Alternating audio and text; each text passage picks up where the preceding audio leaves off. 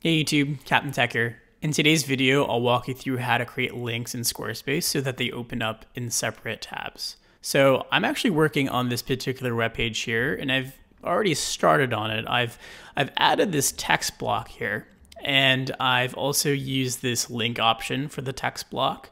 And if we drill down into it and click on the gear icon, we'll see I've set it up so that it actually links to a web page, and I've entered the URL here. Now, in order to get it to open up in a new tab, we'll need to click on this Open in New Window option.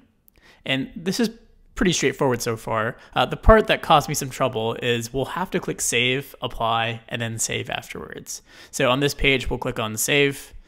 And what's not obvious is we'll have to click Apply down here. And then, of course, once we've done that, then we'll save the entire web page in the upper left-hand corner. And with that, at this point, if we click on the link, it'll open now in a separate tab. So I hope this video was helpful. If it was, please like, comment, and subscribe.